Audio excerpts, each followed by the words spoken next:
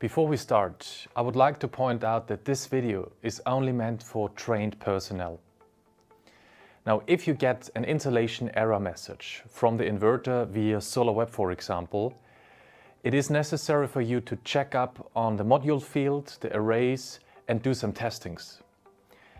If these error messages only occur temporarily in bad weather conditions, for example, we would also like to point out that the tests that we want to show you in this video should be carried out in such weather conditions, so that it is comparable.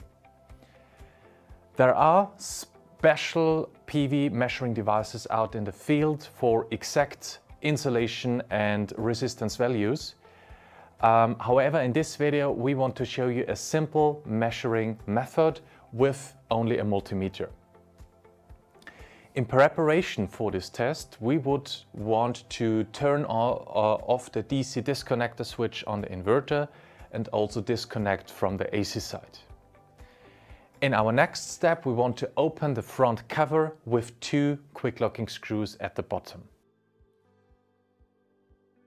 Next up, we have again 5 quick locking screws in order to get to the connection area. Next up, we want to disconnect our Vago terminal plugs on the DC side from the actual inverter. We can now set our multimeter to DC voltage measurement,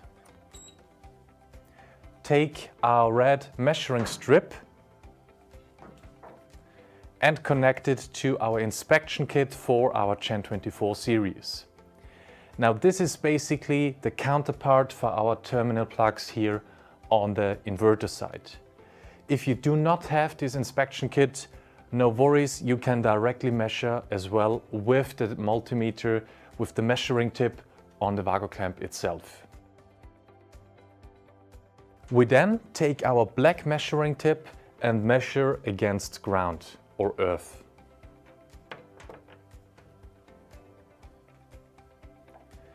Due to the capacitive effect on PV modules, it might take a few seconds until this value drops down to 0.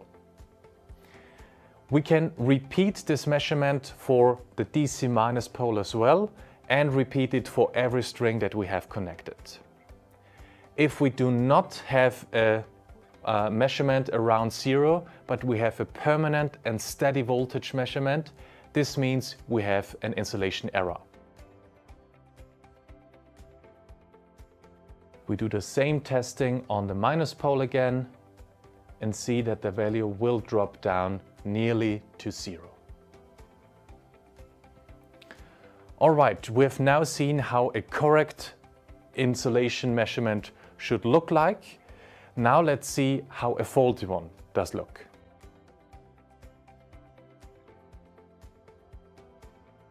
We have now a test system here up and running.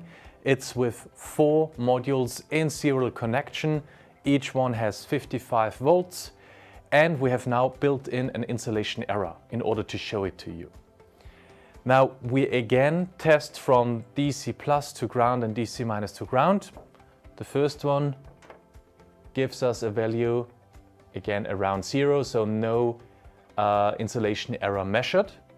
We do the same testing now for DC minus and measure to ground. And we can now read a static voltage measurement and insulation voltage of minus 220 volts. This means we have an insulation error. Now this brings us to step number 2 in our testing scenario. We now have the possibility to closer localize the position of this fault.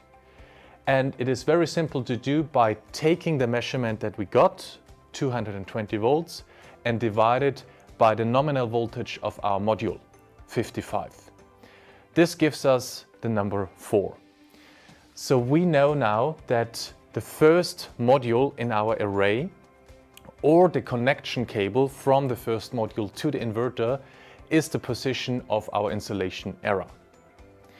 And for us, this now gives us the opportunity to check out closely this connection area and this module for insulation areas on the cable, a faulty junction box, a faulty contact point, or even just a crack on the back foil of the module.